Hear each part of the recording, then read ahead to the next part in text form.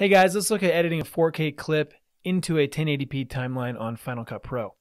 So here's a 4K clip that I've downloaded from Blackmagic's website, and to start editing it, I'm just going to click this button, this new project button, and I'm going to give it a name. And one thing you're going to want to pay attention to is this Use Custom Settings button. So I click that, and then it gives me all these other options for my timeline.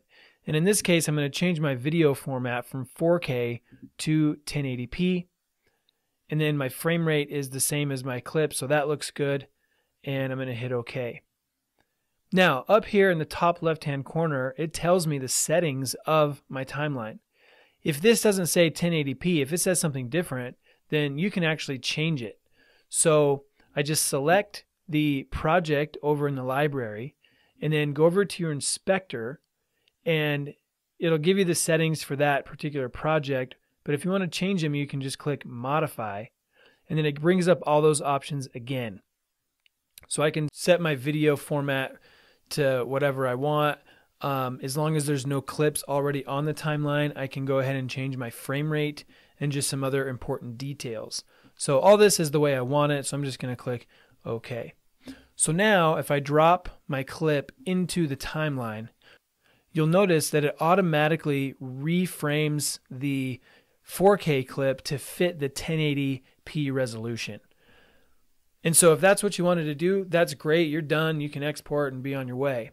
But I actually want to scale this up. And so to do that, make sure the clip is selected in the timeline, and then click this transform button right here. And these little purple dots show up around the edge of the clip. And I can use these to scale my image, and I can even click and drag and maybe reposition it to fit where I want it to show the most. The one thing you're going to want to pay attention to, however, is over here in the inspector with this scale option. You do not want to exceed 200%, because if you do, then you are essentially going bigger than the 4K resolution, and things become pixelated and a little bit lower quality. So just don't go over the 200% mark, and you should be just fine.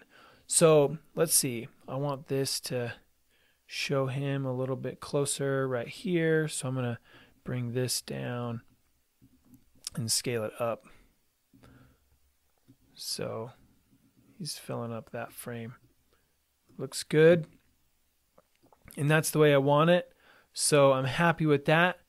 I can go ahead and click done up here, and I've successfully reframed my shot using the extra real estate that the 4K shot provides in a 1080p timeline. So now it's your turn to try it out. As always, if you have any questions, let me know. Have fun and good luck.